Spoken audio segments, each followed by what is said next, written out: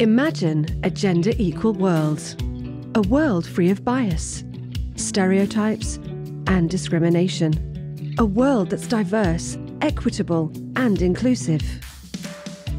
A world where difference is valued and celebrated. Together, we can forge women's equality. Collectively, we can all inspire inclusion.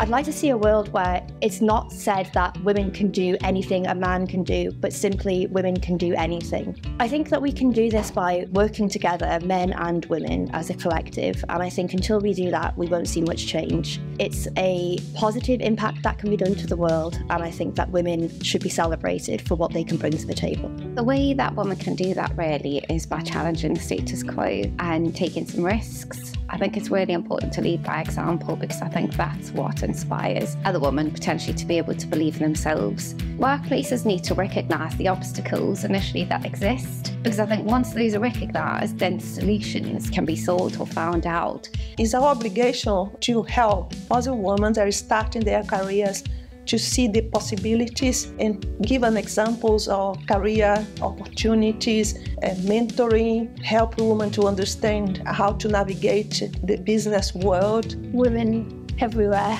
every day, are doing some amazing things, even if these actions are quite small, but they have a big impact.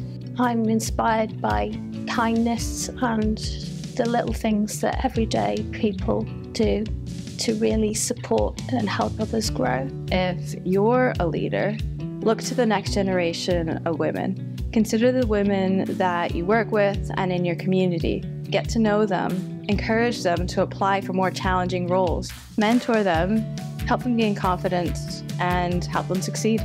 I think it's important that the emphasis isn't just placed on women. I think everyone working a leadership role has a responsibility towards everyone that works under them to foster an inclusive environment for everyone, male, female, any other needs that they have, to make sure that they are all given equal opportunity. We're now at a place where we're achieving more and more inclusivity in boardrooms. And women can really encourage this because we've done the hard fight. We've done 100 years of proving that we are just as equal as our male counterpart. If we truly want diversity, then we need to accept diverse opinions. If something really bothers you about someone else's difference, take time to explore it and to learn from it. And then we will have that inclusive society that we all sort of crave for.